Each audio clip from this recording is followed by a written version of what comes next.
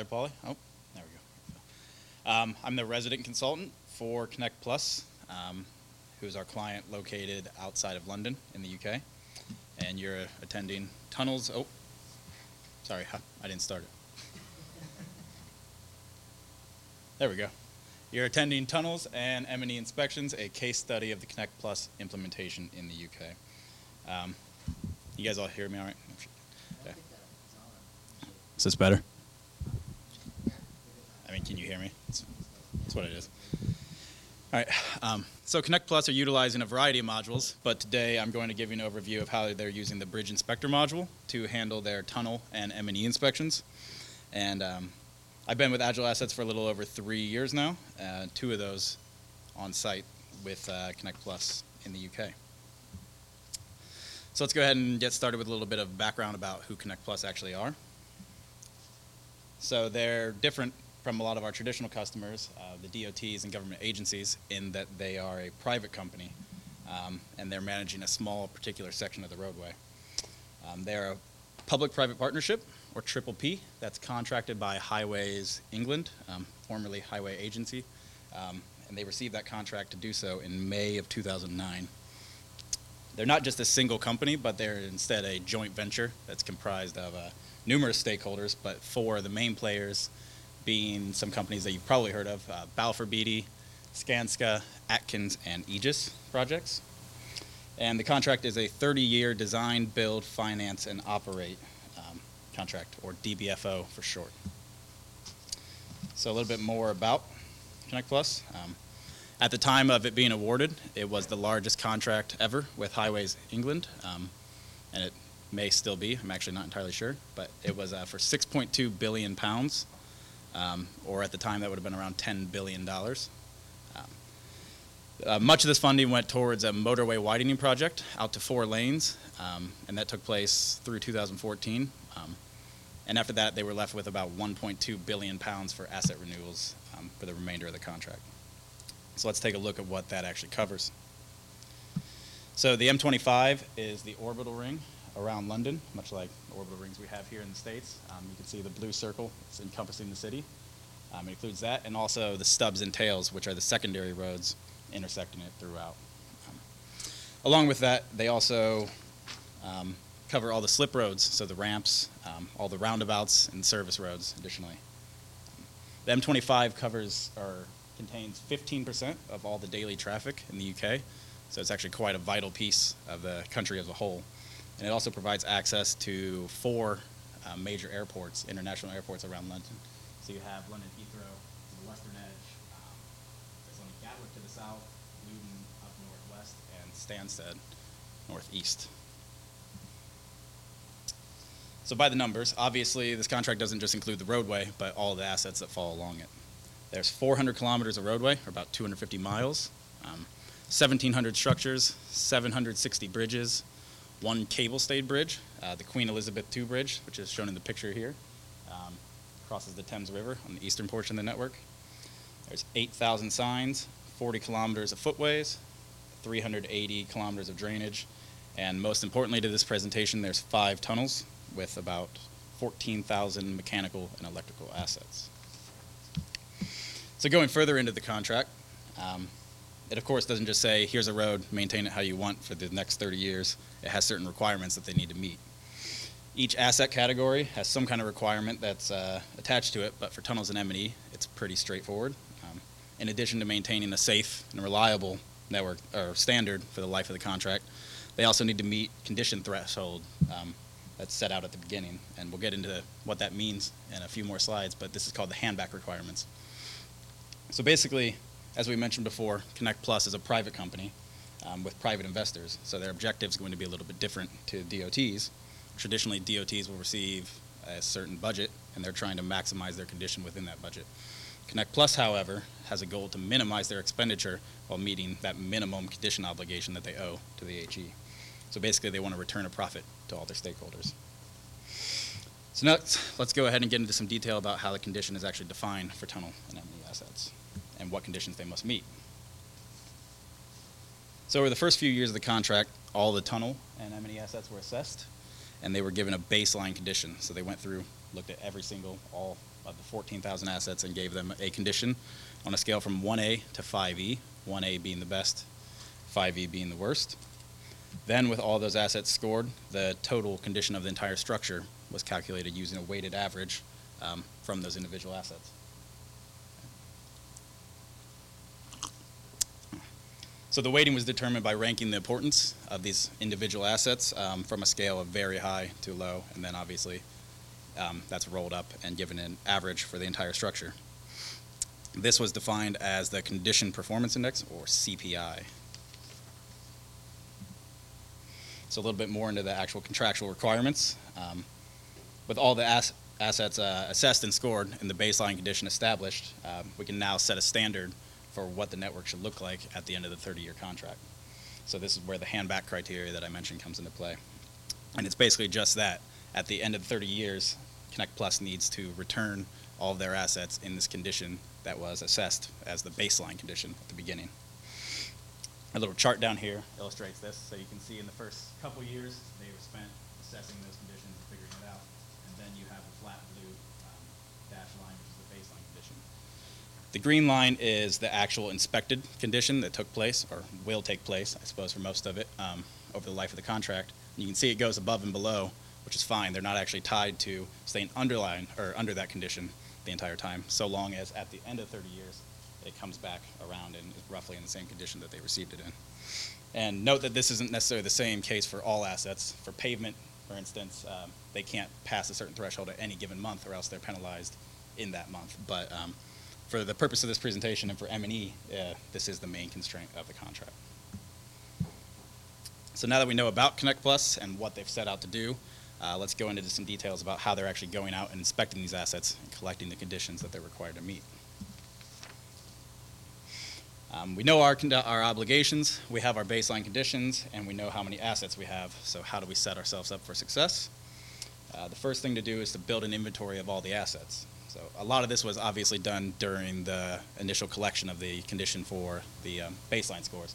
So they basically knew where all the assets were, and that combined with legacy data from the HE that was provided by them.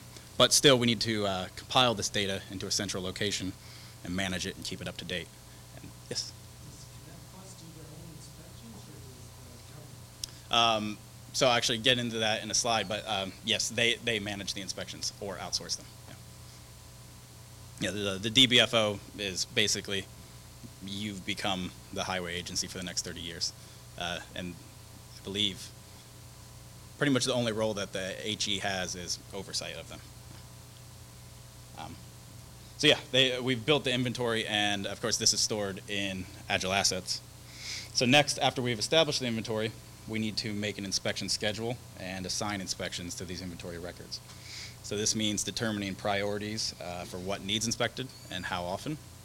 And then if some assets are more important than others, how do we assign our inspections to cover this situation?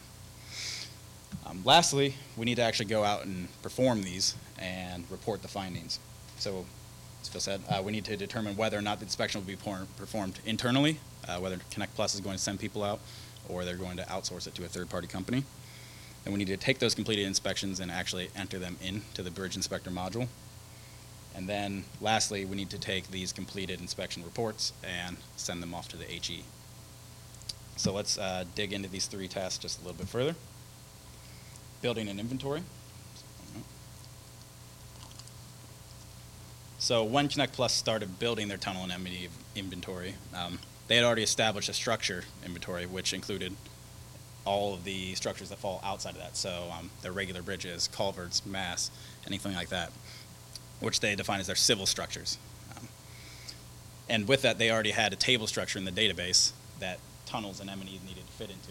So you can see in the furthest left there, the existing structure inventory shows the structure at the top and then 3 levels below it. So span, element, which is basically just the categorization of the individual assets themselves, which are defined as sub-elements, the actual asset.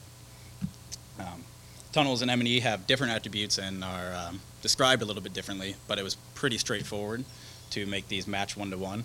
So structure became tunnel, span obviously became span or bay, and then M&E category tied up with element, and then the individual M&E asset was a sub-element. On top of that, they need an additional layer of attributes to describe their tunnels in M&E, so that it's simplified simplified in the front end windows for the inspectors. So you'll see in a few slides why it was actually important, but this additional layer would be tunnel, then tunnel locations, so something like bore A, bore B, so on and so forth. Asset subcategory, HVAC, fire safety, lighting, and then the actual asset within that category. Okay, so we built up our inventory of 14,000 assets. Now what do we actually do with them? How are we going to go about actually inspecting them? Connect Plus established this process. Each year, all 5 tunnels, including all 14,000 assets, are inspected. So it's quite straightforward and very comprehensive. This is done on a recurring schedule of principal and general inspections. So you can see the little chart there. General inspections take place in years 1 and 2, and these are typically done internally. So Connect Plus will send out their own people, and it provides condition scores for all the assets, but it's a little bit less detailed than their counterpart, the principal inspection, which is done in year 3, and they will typically outsource this to a third-party company who would go through their own processes, whatever that might be, but at the end of the day, they still enter it into the bridge inspector module. Yes, yeah, exactly. Yeah, principal inspection covers everything general inspection does and more. It's just much more detailed. And it provides a better view of the current defects that came up through that inspection. So the third part there is actually performing the inspection. So basically, in general, they'll send out teams of, this is Connect Plus' process. Third-party inspectors will have their own process, obviously. They'll send out teams of 5 to 10 inspectors to the site for the duration of the inspection, so whatever that might be, a week, a few days, a couple weeks, depending on the size of the project. So jumping back to the database structure, as I mentioned, the additional layer of attributes was important here because each of the inspectors is assigned a tunnel location and an asset subcategory. So that way, when they're going into the system and trying to enter the things that they did, it's much easier on the front end and just eases the data entry process. So moving on to that, upon completing the inspection, it's now up to the inspectors to actually get into AgileAssets and enter it into the Bridge Inspector module. So the third portion of the presentation here. So moving into the software, the first thing we need is a screen that maintains all the scheduled and active inspections. And this is the Manage Inspections window. So basically a supervisor or a manager can log in here and assign a inspector to a particular record or a company to a particular inspection record, set the dates, and check everything that's going on with that inspection as a whole. They can also check the status of any of the inspections in this window, so you can see this little status column here with the red boxes. It just kind of gives a quick and dirty view of, is the inspection going according to the timeline that it's meant to. You can see there's 5 red boxes there. We have 5 inspections that are behind. Need to find out what's going on there.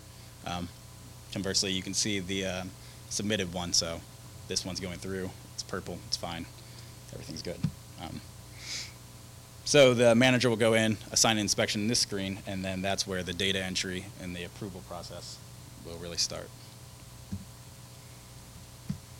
So the first step is after it's been assigned, it'll go into the Perform Inspections window, and here's where the actual inspectors will get in, enter all the data that they collected, record all the defects, and make sure everything from the inspections put into the system here. From there, they'll submit that to the reviewer, where he or she can either modify, reject, or pass it on finally to the third part, which is the Authorize Inspections window. And then the final authorizer can give the stamp of approval, calculate the final condition scores, and generate any relevant reports. So taking a look at the most important window in that process is the Perform Inspections window. The other screens, the Review and Authorize windows, are basically follow the same framework, but have the additional functionality of generating reports or rejecting or approving. So some of the features that are used in this window, I'm going to do a live demo after the PowerPoint here, so I'm not actually showing much of the window itself, but just going over a few of the features. First one is it shows only assigned inspections, which seems common sense, but a user can only see the inspections that they've been given. So if I log in as Tyler Pauley, I'm only going to see Tyler Pauley inspections. This keeps it clean and organized because I think there's about 1,800 planned inspections, in the system as a total. But if I log in, I only see the 3 that have been given to me. And it also prevents any third-party companies from seeing any internal data that they don't want them to. Next thing is GIS/LRS integrated. So like a lot of the windows in the system, you can view any of the structures on a map just by right-click, show on map. It's filled from the previous conditions. So if I create a new inspection record and go into the window, it will have all the asset condition data filled in from the inspection previous to it, which doesn't seem like a big deal, but if you have, I don't know, 1,000 assets that you need to type in, you don't want to redo all the work over and over. So it helps the inspector to go in, change what needs to be changed, and then push it on, saving time. The next thing is, oops, sorry.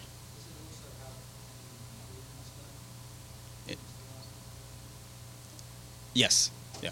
Sorry. So the next is dynamic task lists. So the M&E inspection requires a certain amount of tasks to be done. So you go through the checklist, has this been done, does this have damage, so on and so forth.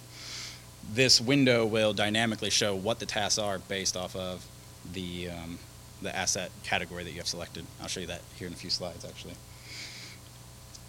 Defect reporting. So within this window, if the inspector encounters any defects along the inspection process, you can report it against a particular asset in this window, and that's automatically assigned a work order and place it in the maintenance manager module. Then the last bit is automatic condition calculations. So as I mentioned before, the condition of the structure is defined as that weighted average, the CPI value, and the calculation is done here in this window by pressing a button. So the inspector will input all the individual asset conditions, and then the system will calculate the CPIs. And then this is also done automatically through each step of the submission process. So from perform to review, and when the reviewer submits it to the authorizer, it's also calculated again to account for any changes that they might have made. So looking at a couple of those features, just more in depth. You guys are all internal, so you know the 7.1 GIS looks like. So I won't go into too much detail there, but yeah, we've recently moved on to 7.1 there and built that in, and it's looking good. Performance is better. But another thing that some of you maybe haven't seen, we built a Street View link. So the data window that lists out the inspections also has this little field where you can click on it, and it will pop up an external window and show you that structure on Google Street View. And it's a pretty easy thing to do. You just take the coordinate values from the geometry, pass them as parameters into the URL, and it's there. It takes about 2 minutes. The next thing I mentioned before were the dynamic task lists. So basically, the window will change what fields are shown based off the category you have selected. We've put this in a couple places in the system, but the task list is probably the most important one. So you can see here, here's a little example. We have an asset selected that's in M&E lighting, and this is the domestic external lighting system. And then down below, we have 4 drop-downs, which are individual tasks that we need to check for this category. So you can see it's luminaires are free from damage, lighting functions properly in each room, power outlets are free from damage, things like that. On the other hand, if we select a different category, so this one's fire safety, and it's a 4A cross passage door, I have no clue what that means, but whatever that is, you can see it has a different task list. So panic bolt / push bar, no sign of damage, doors free from any sign of damage. Vision panels are fine. This is important because when you take all of the asset categories together, I'm not sure how many we have offhand, but at least dozens, and you put all the tasks, it would just be a massive window that the inspector is scrolling through, looking for the proper fields to fill in. So it saves a lot of time and prevents them from putting things in the wrong spot. Okay, so we took a look at the perform inspection screen. We filled in all of our tasks. We've recorded all of our defects and our conditions, and the next step is just completing the inspection cycle. So from a few slides ago, if you remember, the next step is submit it to the reviewer. From there, the inspection or the reviewer can go in and approve or reject it, essentially. If they reject it, they will enter a reason, provides a pop-up, and an email alert is automatically sent from the system to the inspector saying, hey, look at this inspection, go back and fix it, and then pass it along again. If it's not rejected and it's okay, it's then passed on to the authorizer, and this is where the final person gets to put the final stamp of approval. And once they press the approve button in the screen, a few things happen. First of all, the final scores are calculated, so if the conditions were changed by the reviewer or by the authorizer at any point, just making sure these scores are correct. Those are saved, and then the inventory is updated. We have the most recent condition scores. Then automatically a PDF Jasper report is created and then attached to that record, the inspection record. And the little thumbnail paperclip comes up and you can download it. And then lastly, the inspection is saved and the system will generate a new planned inspection record in the Manage Inspections window. So it'll look at whether or not this was a PI or a general inspection or a principal inspection. It'll look at the dates and then take their business rules and create a new record for it. Okay, so reporting. I said that PDF Jasper report is created and saved. This is kind of going into what that report is. So Connect Plus required 2 different reports to be produced for M&E inspections. These are created and submitted to Highways England once the inspection is complete. They have to upload them into a system called SMIS, which is basically Highway England's structure management information system, something along those lines. But the first thing we have is the structure inspection report. These are both Jasper reports. So this first one gives an overview of the structure condition, lists out, basically it's a detailed view of everything that happened in that inspection. So it'll list out every span, every element, and the structure as a whole, and list the conditions. Then on the bottom it'll also show any defects that were reported in that inspection and include any media, so any pictures that might have been associated with that defect. The next one is an M&E task report, which is another Jasper report, but this one's produced in Excel. And it basically spits out a record for every task that we saw there in those previous windows on every asset and the results of that task, which were typically just yes, no, NA. Here's a little bit of a closer look at that report. So you can see that database structure that we talked about before. So we have span, element, sub-element, location, task. Basically, the goal here was to have a turnkey process where you push the button and you can take the file and upload it to SMIS directly.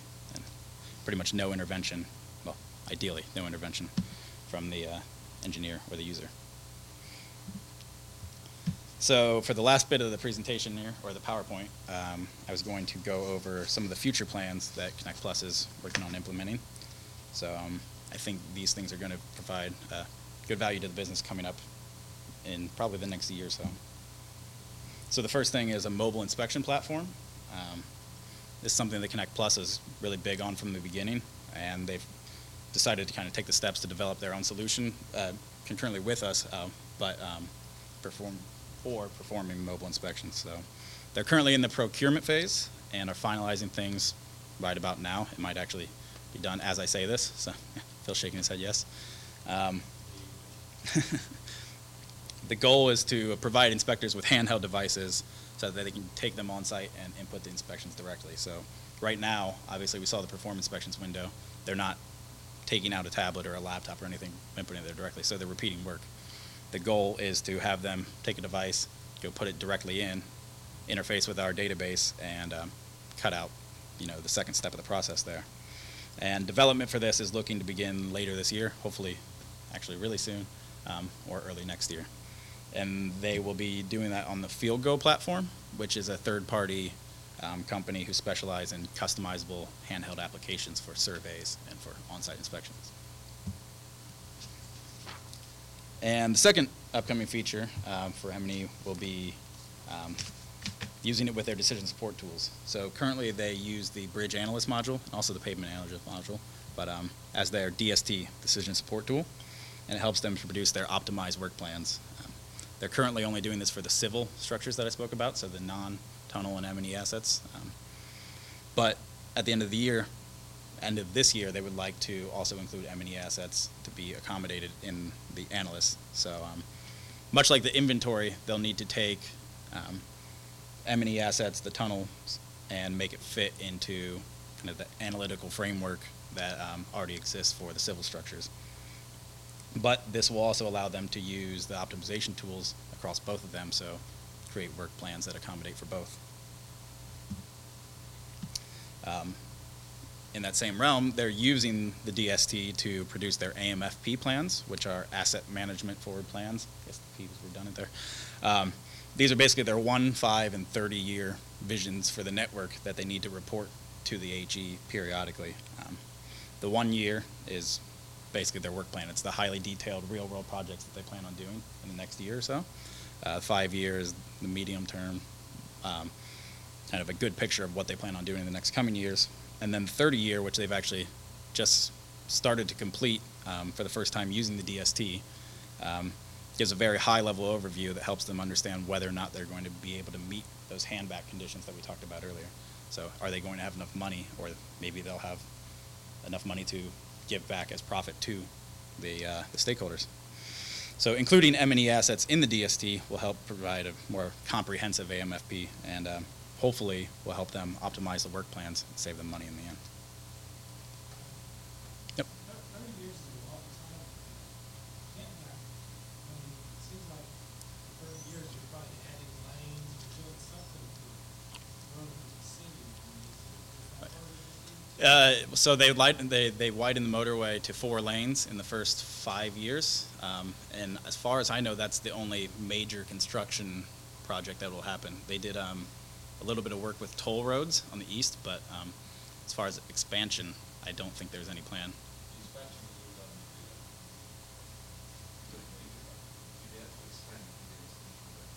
Yeah. So it would be changed. Yeah. Yes. So basically, the handback is they have that. It seems 30 years, nothing's. But Yeah. the other complication is not just that beyond 30 Yeah. years, there's another 15 years addition to the outside made in a condition. So what they can't do is neglect it, bring it up to a high level, and then neglect it again straight after they hand it back. Put a fresh coat of paint on it right before they do it. Exactly, yeah. So Yeah. they've got to maintain it to a level that it retains its good life for 15 years after. It's taking the expenses of the next so in year 30 and 45, the expenses that the AG wanted will be more, and the expenses that's in the process of Yeah. so that any bridging that happens, this work so when they do scenario 1 and ready to work, they will be ready for the fire. That great time when we really talk about it. Well, that's because investors were crazy, we have the money invested, it's 6 months to be there, month to be there, there's some big assets, yeah, it's cheap, definitely paid for 1 bridge equals the whole budget. So you have to be careful the way you do it, you have to replace all the bearings on the street, so that's a safety of the budget and time concepts. So, the investors, the banks, will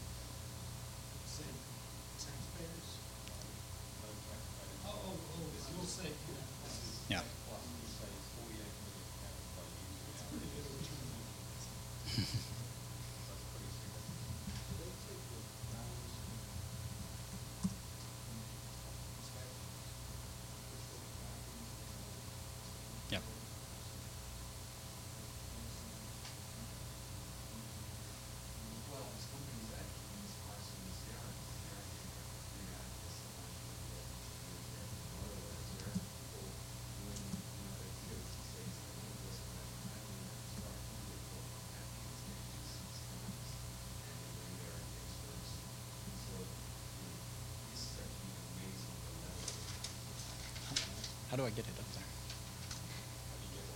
How soon do you really? Oh, no, it's fine. Continue. I'm trying to figure this out. So. Do I understand that we're using bridge panels to monitor all the different mechanical systems in the tunnel?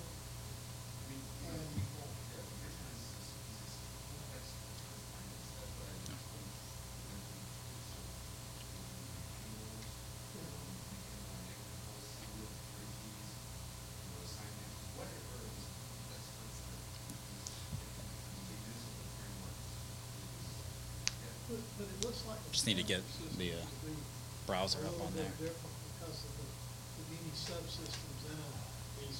They're just different characteristics around the last thing. Yeah. I mean, yeah, if Are it's. you tracking the warranties and replacement parts and stuff like that? Extend.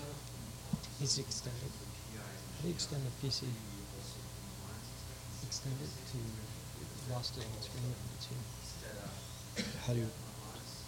So they duplicate that. No, you don't duplicate it. It's extend. No. Extend it. It is extended. That's the background. Is that what you want? You just want it on the side? Well, I need people to see it. Oh, okay. Well, duplicate that. Are they using the work management system to track the work that they're actually doing? They're using it to track defects. Display settings. Oh, display settings. Okay. They will be. Because this is different.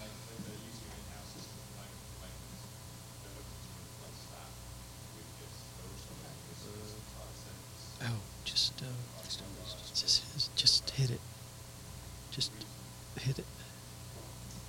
Just let it scoot it up, go up. No, take that up. And then, is this his presentation? No, it's not a presentation. It's something else. It's a browser. Just got to duplicate it. No, that's right. I mean, yeah, some way I know how to do it quickly. Hopefully that. Okay.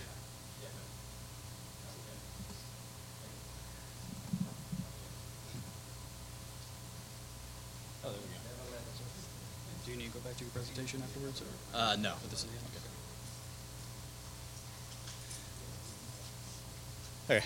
I mean, my last bit here is just to kind of go through that process that I described. So if you want to continue discussion, do that as well. That's all. Okay. Yeah. So I'm just going to walk you through the inspection process that I showed, kind of those the manage instruction or manage screen, and then take it through the approval process. So first thing we have here is the manage inspection screen.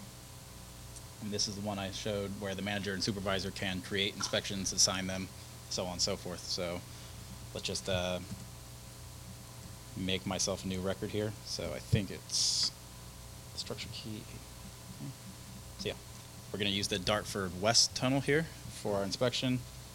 Choose M&E principal inspection for our type, and assign it to me.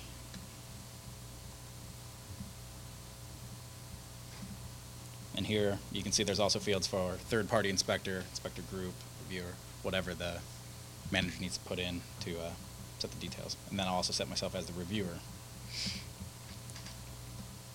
Save, and then once I've saved that record, it'll become available in the perform inspection screen. Uh-oh. That's not good. I swear I just did this like a half hour.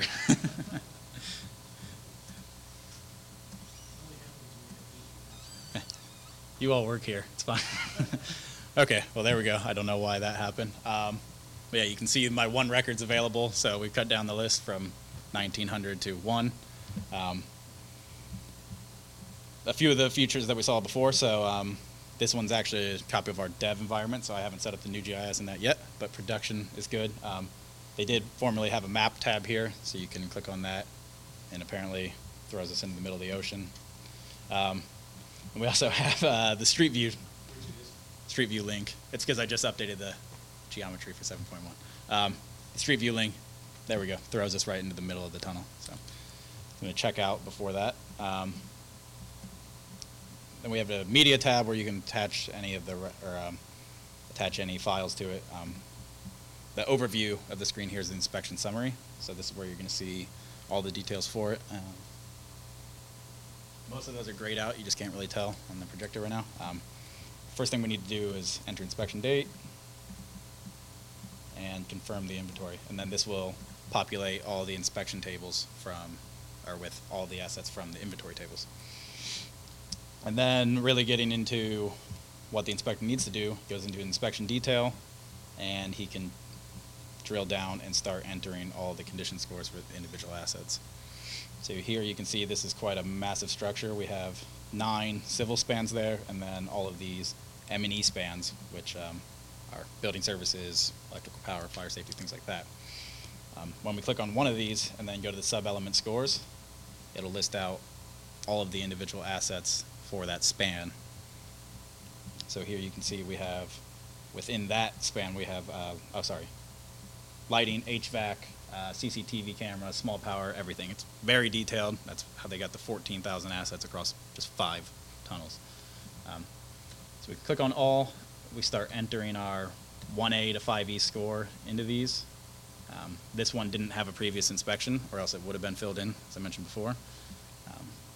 We don't necessarily need to enter all of them. We'll just do a few here so it can calculate some condition scores. There you go. And then in the pane down below here, we can associate a defect with the sub-element we have selected above. So we right-click, insert. We say this defect. Usually do this work in the field. So they won't do the data input this part in the field. They'll do it however the process might be. They might go out with paper, figure it out. Yes. Yeah.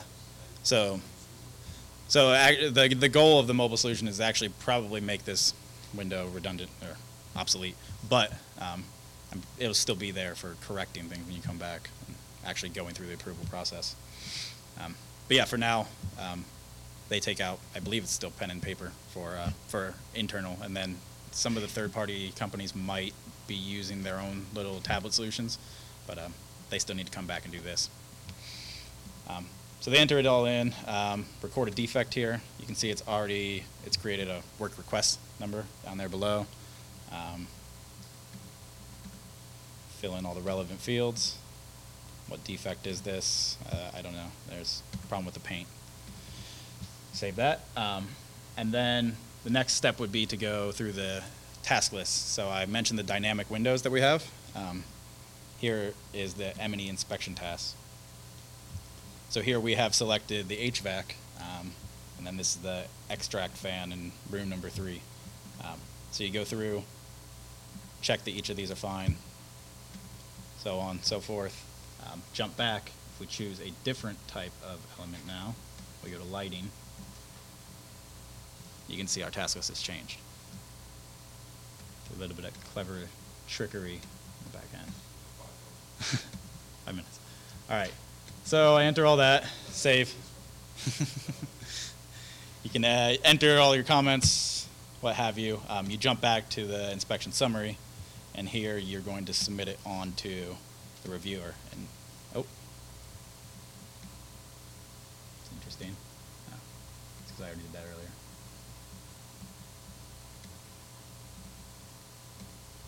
So now it's going to calculate all those blank fields that we have, and we'll be able to see those in the review screen once we jump over there. We also could have just pressed the calculate button that was beside that, but I didn't want to wait for it to calculate twice. It's quite a big structure. We might actually be here till the end of the presentation. Yes?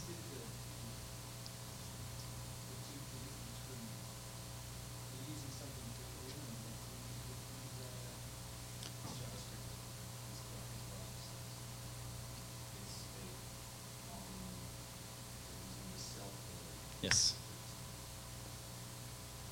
But basically, yeah, the cell coloring one allows it when it opens up the data window to, like I said, it's trickery.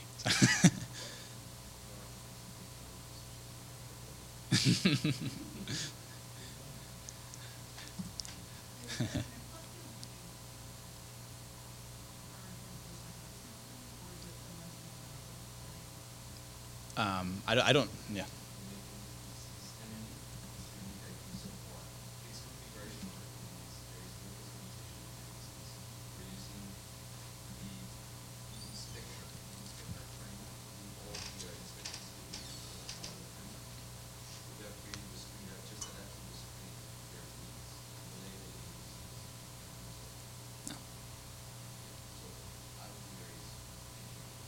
West General is it West Virginia managing their tunnels and their system? I think Julie probably this extent. I was gonna say, we've been contacted by a large engineering firm wanting us to provide them a tunnel management system. So, huh? Yeah.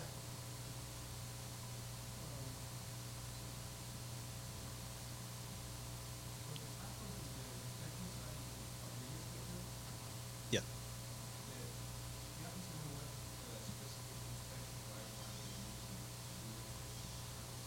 I do not. No. Yeah.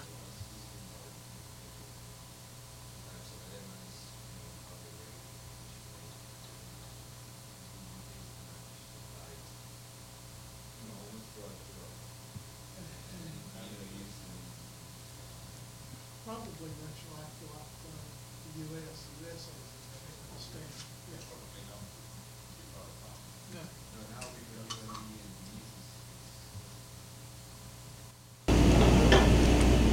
I won't do the rest of the process. I'll just I'll generate the report so we can see how that works. So yeah, I pressed the publish inspection report. It added an attachment here. Download this, and this is the first one that I mentioned, the PDF that shows the whole detail of the entire inspection. Zoom out a little bit, scroll down, and yeah, so it details every span, every element within that span, and gives the condition for those. It's quite massive, and then all the M&E spans as well. And then down on the bottom, this is about as big as it gets because it's a massive structure. Then our defects and work required. If we had attached a picture to that, it would also be showing that right below there. And then the other report in the last minute here is the M&E report.